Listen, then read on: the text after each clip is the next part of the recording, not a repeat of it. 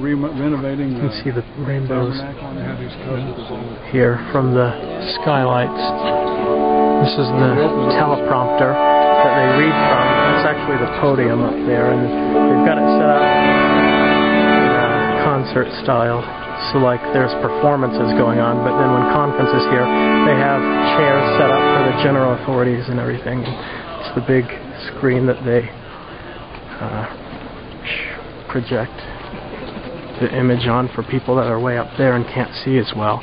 When I was here for the first session of the April conference, I was actually in the very top level, almost to the front of the balcony. I was looking down, and whoever was speaking looked like just a little dot, and I couldn't even see his face or anything, but with the screens it made it a lot easier to understand what was going on. So it's really neat.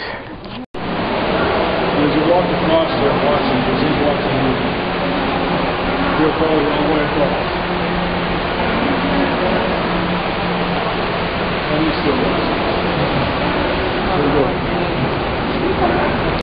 Okay, we're looking at some paintings that were done by, I think it was Arnold Freeberg, and if you know anything about him, these are the original paintings of his. He's long since passed away, but when he was doing these, he had about 6 done, and then Cecil DeMille from Hollywood, just a movie producer, he asked him to come down and help them with the movie production of the 10 Commandments with Charlton Heston. If any of you are familiar with that film, you should be. And these are just depictions of what's going on in the Book of Mormon.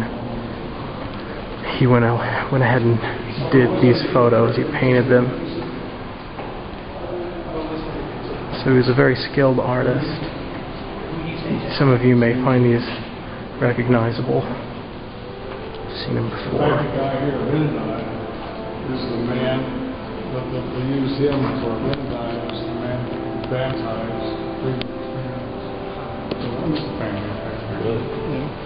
That's what I was told.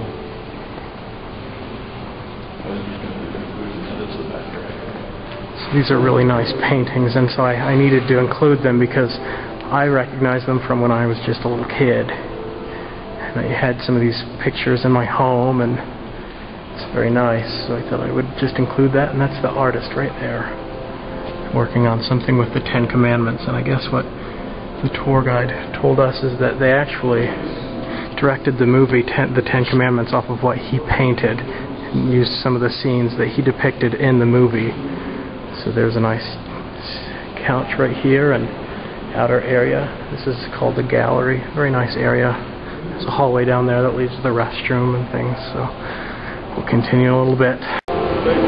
Now this portrait is really large, and it was in storage for a long time. But he might tell the story. One single painting is over 30 feet long. It was commissioned in 1969 to be done for the 1974 Spokane World's Fair. So I don't know how long it took the man to paint it, but he had 5 years to finish it. This is the original. The picture of the Savior coming to the Americas, which is what the Book of Mormon is all about.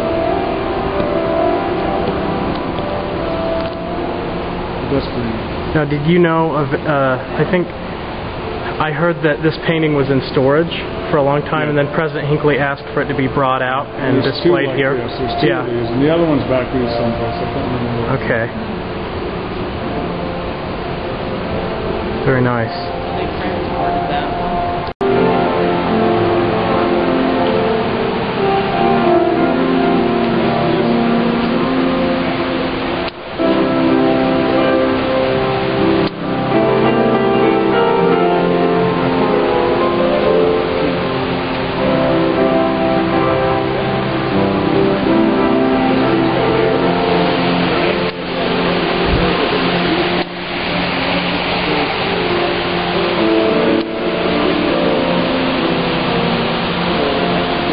Very beautiful.